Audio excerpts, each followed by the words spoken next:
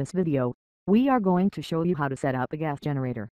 This is very useful for the preparation of gases in situ, when lecture bottles are unavailable or too dangerous to store. The gas generator here is basically a KIPS apparatus made from regular ground glass parts. If you're interested in KIPS apparatus, we'll provide a link in the description to a great video from Periodic Videos. So let's take a look at our setup. On the bottom, you can see a 3-necked round bottom flask. To this, a pressure equalizing addition funnel is added. To the left neck, the gas cock is attached with the tap being closed. We'll explain this later. Lastly, a drying tube is connected to the right neck of the flask. The principle of this gas generator is very simple. Most of the time, you can generate a gas from a liquid and a solid reactant. So the liquid reactant is charged into the addition funnel and allowed to slowly drip onto the solid reactant in the round bottom flask.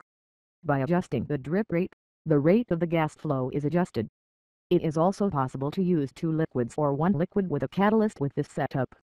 So you might ask, why a pressure equalizing addition funnel is required? The answer is simple. In order to be able to drip a liquid in a controllable manner, the pressure above the liquid in the addition funnel and in the round bottom flask has to be equal. If it is not, no liquid will drop or a lot of liquid will drop at the same time. This can blow up the whole apparatus.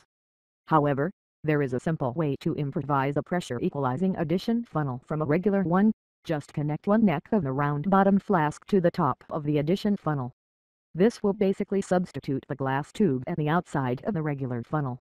This glass tube is actually called Marius pipe. Okay, enough talking. We'll show you the gas generator in action now. To start, we are going to generate some oxygen gas and burn sulfur in it. We'll then lead the sulfur dioxide gas into a wash bottle containing water. This will give us a solution of sulfurous acid. To start, add a few milliliters of 35% hydrogen peroxide to the addition funnel. The exact volume depends on the amount of gas you want to generate. You can calculate the expected volume of gas using simple stoichiometry.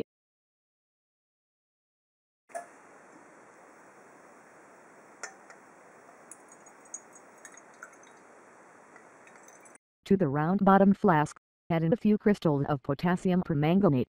This will catalytically decompose our hydrogen peroxide into water and oxygen gas. Before we burn the sulfur, we'll just lead the oxygen into another flask, so that we can show the classic splint test for oxygen. Okay, we are set up and ready. Slowly open the tap and begin dripping the perhydrol onto the potassium permanganate. The wash bottle here serves as bubble counter, so that we can get an idea of the rate of the gas flow. The flask in front of it prevents any backflow of liquid, if we would encounter pressure problems. In the beginning, the air has to be purged from the apparatus. So be patient, discard the first milliliters of gas and then collect the oxygen gas in the flask. Okay, if we think that the flask is filled, we close the tap to stop the gas flow. Let's switch off the lights and introduce a glowing splint into the flask. This is the classic test for oxygen.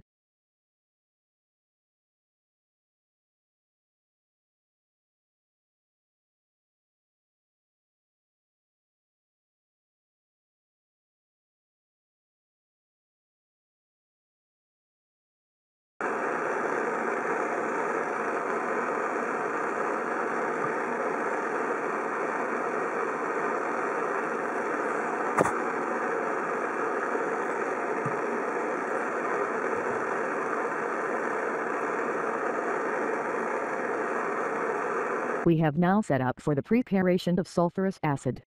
This time we attached the drying tube in order to prevent water to condense inside the combustion chamber. Speaking of which, the combustion chamber is made from fused silica glass. Let's fill a porcelain boat with some flowers of sulfur and introduce it into the chamber.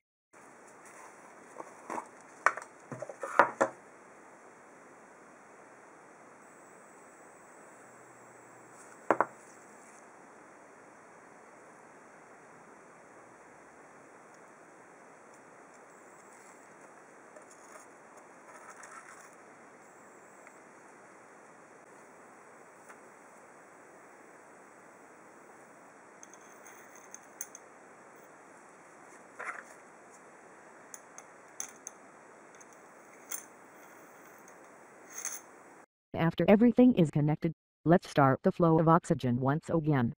Next, we heat the combustion chamber to light the sulfur.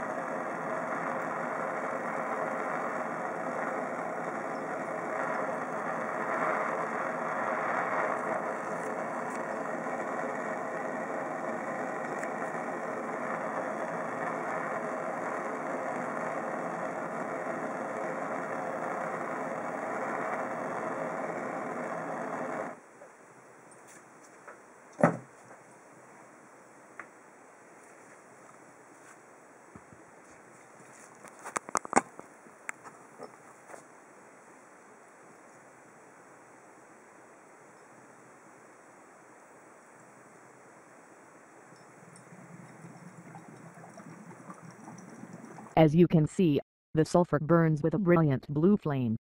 Let's enjoy this a little bit.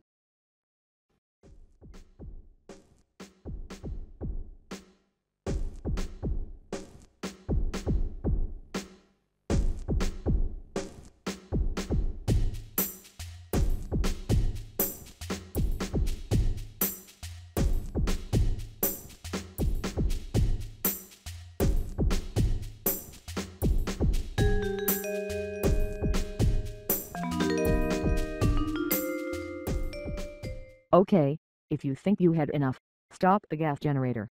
After everything has cooled down, we could open up the apparatus. However, there's still a lot of sulfur dioxide gas in it. Even in a fumed hood, you don't want to blow this gas into the atmosphere. So here is a neat trick. Remember the gasket on the round bottom flask? Let's attach an air pump to this and purge the entire apparatus for a few minutes. The residual sulfur dioxide will thus be forced through the gas washing bottle, where it dissolves. This might be an overkill for sulfur dioxide, but when working with carbon monoxide or chlorine gas, this technique is mandatory. Let's take a look at the gas washing bottle. It contains the solution of sulfurous acid, H2SO3. Thus, the solution is strongly acidic. Neutralizing it would result in sulfites and hydrogen sulfites, which are important reducing agents. If you're interested in preparing sulfuric acid, you can add some hydrogen peroxide. This will oxidize the sulfurous acid to sulfuric acid. By boiling down the solution, you can obtain azeotropic sulfuric acid. We might make a separate video on various methods of producing sulfuric acid in a later video. We also plan to show you the contact process, as it is applied industrially for the preparation of sulfuric acid. Let us know in the comments if you are interested.